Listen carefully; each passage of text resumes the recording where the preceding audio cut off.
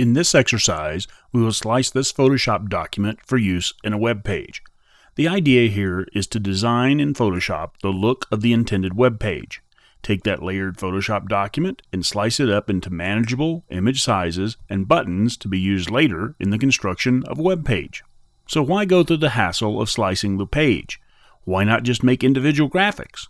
Two answers apply here. 1. Simplicity. It's much easier to design the page as a whole, then slice it up for the individual graphics. 2. Continuity. It's much better to use the same master page to build not only the individual graphics for that one page, but also to build multiple pages. By breaking the document into smaller images, it makes it easier for the client to download the page. And lastly, by making individual buttons, we can link them to other web pages and create rollover states for each of those buttons. Open index.psd. Notice it's made up of 5 layer groups consisting of a header, navigation, body, sidebar, and footer, as well as the background layer. You can explore each of these groups on your own if you want, but I'm moving on. The Slice tool hides behind the Crop tool, so hit the C key to select it. If the Crop tool shows up, hit Shift-C to toggle over to the Slice tool. The Slice tool will allow us to cut up the image. Shift-C again reveals the Slice Selection tool. This tool allows us to select portions that have already been sliced. There is an art to slicing up an image. I'll show you some tricks that I've learned as we move through this exercise. Make life easy by planning what you're going to do prior to doing it. First, let's break the document into major areas. Not layers, areas. In this example, we have 4 major areas. They are the header, navigation bar, body, and footer. For these major areas, I like to use guides. Turn on rulers by hitting Command-R on the Mac and Control-R on the PC. Drag down a guide close to the section border. The section border is the natural break in the layout. Don't spend too much time to get it perfect. Let's place one line between the header and nav bar, then one between the nav bar and body, and finally one between the body and footer. Now let's zoom in to make them perfect. Above the line or below the line, which is better? This is a personal choice. I like it below because we'll be using rollovers later and I like to replace as little as possible. So I'll place it below the line. Now move this one into place and move the bottom one into place as well. Done. We'll be using these guides to do the slicing for us. Don't pull guides from the side unless your page is set up more vertical than this one. If you do, there will be far too many slices. Now click Slices from Guides. We should have 4 slices so far. You can see the slice number displayed in the upper left of each slice. Now clear the guides. They have served their purpose. Normally, now people would go through the document and start making smaller slices. As many of you know, I'm not normal. Anyway, rather than doing it and regretting it later, let's name the major areas. Shift-C to get the Slice Selection tool. Click in the header so it's selected, defined by this bounding box. Go up to this button and bring up the Edit Slices option dialog box. By default, it's named Index 01. Change it to Index_Header. Hit OK. Nothing seems to change. It did, we just don't see it yet.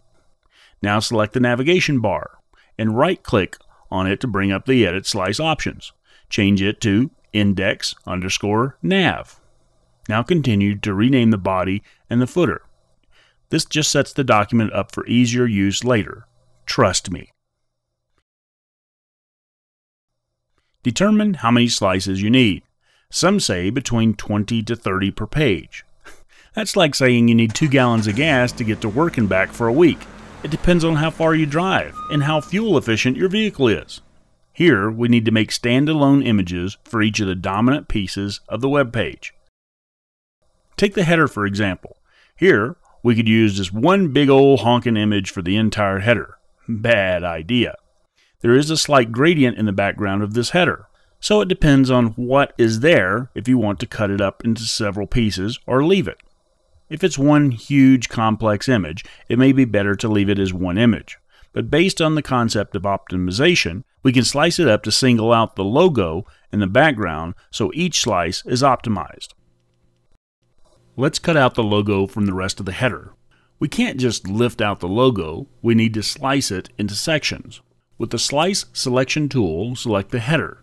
Right-click and select Divide Slice. A dialog box will appear. The top section divides the slices into horizontal segments. Make sure Preview is checked and click Divide Horizontally Into. In the first field, type 3. You should see 3 evenly spaced sections appear. Hit OK. Select the middle slice. Hold down the Shift key and select the bottom slice. Move this line just below the logo. Select the middle slice and the top slice. Move this line just above the logo. Finally, select just the middle slice and right-click.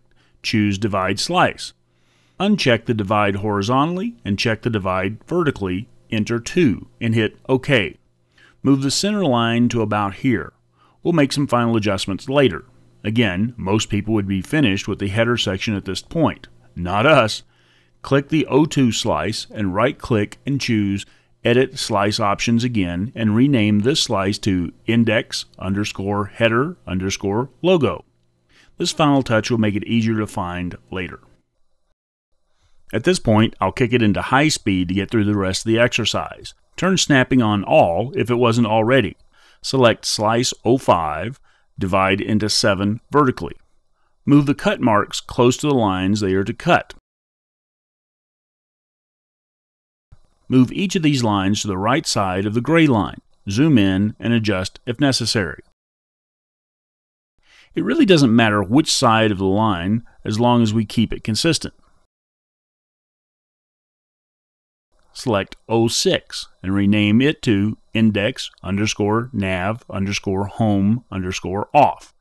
Select 7 and rename it to index_nav_about_off. You get the picture. Rename the remaining nav buttons.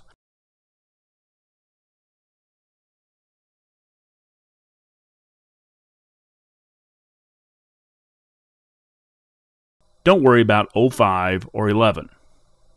Select Slice 12. Divide it vertically by 2. Move the cut line to the edge of the quote box.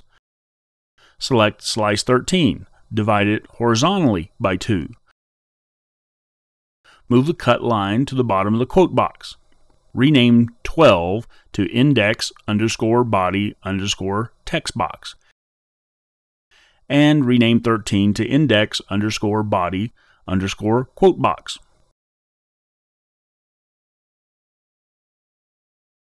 Now select the footer slice. Divide both horizontally and vertically by 3. It's not exactly what we want, but I want to show you how to fix this little problem. Ideally, we want the center section to be as it is in 3 sections, but the top and bottom sections are being cut too many times. Select the 3 sections across the top of the footer section. Right-click and choose Combine Slices. Voila! 3 into 1. Now do the same for the bottom section. Rename 16 to index_footer_copyright and 18 to index_footer_nav. A couple of last-minute things that are not super important but should require some manipulating. Notice that some of the vertical lines do not line up with anything. Select 02 and 03 and move the cut line to line up with 05 and 06. Select 16 and 17. Line them up with 05 and 06 also. Now line 17 and 18 to line up with 12 and 13. Last item before saving out the slices. Go to the Layers panel. Spin open the body group. Double-click the T icon for the text. All the text should be selected. Copy it. Now turn the eyeball off for the layer. We don't want to save out rastered text as our body copy, but we do want to preserve it in case we lose the copy we just made. Now for the magic. Go to File menu, down to Save for Web and Devices. A new dialog box appears. If it's not set to 2 up, select that now. This will show what the image looks like now on the left side and what it will look like after compression or after it has been optimized on the right side. Select the right side. Using the buttons at the bottom left of the dialog box, zoom all the way out so you can see the whole page. Click-drag over the entire document. This way, we select all the buttons. Zoom back out to 200%. Hold down the space bar and reposition the page so you can see the nav buttons. Under Preset, choose JPEG. Click on the up and down arrows beside Quality. A slider will appear below Quality. Slide it all the way down.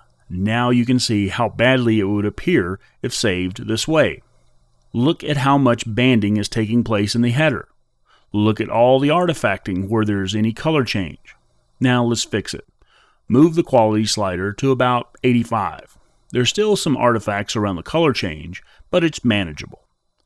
Now before you put the postage on that hate mail, I would really go through each image and select it individually or at least by groups of images and get the best possible optimization for each. In the constraints of time, however, we selected all and are doing them all at once. Hit Save to bring up yet another dialog box. Navigate to where you wish to save the information. I will select the desktop and generate a new folder called Website. Under Format, select HTML and Images. Settings, leave it to default setting. If you're familiar with and using CSS, change this to Other. Another dialog box will appear. In the Output Settings box, change HTML to Slices and then click CSS.